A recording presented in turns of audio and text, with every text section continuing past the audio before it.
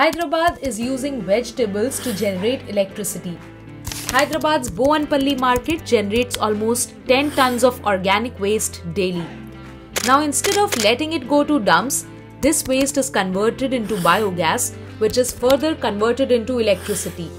The plant generates around 500 units of electricity and 30 kg of biofuel every single day. This electricity is used to power a building, water supply network, over 100 street lights and 170 shops. According to reports, the market is saving lakhs of rupees every month in electricity. But how does it work? Waste from across the market is collected daily by a team hired on contract. Once brought to the plant, it is shredded and soaked in a feed preparation tank to be converted into a slurry. This then undergoes a biomethanation process. The biogas is then supplied to a generator in separate tanks which powers the water pumps, lights and cold storage rooms. Isn't this a unique way to save electricity?